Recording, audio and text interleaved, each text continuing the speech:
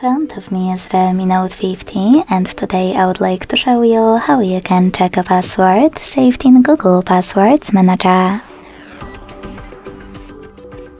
First of all, go into Settings and scroll all the way down to access passwords and accounts. Then tap on this gear next to Google under Autofill service.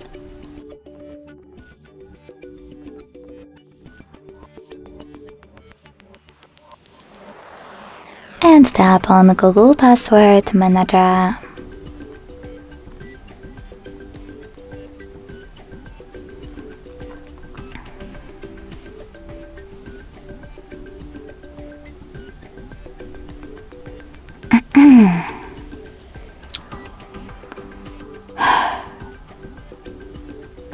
Then tap on one of your passwords that you wish to check and enter your current login method. Finally, tap on this eye next to your password to make it visible.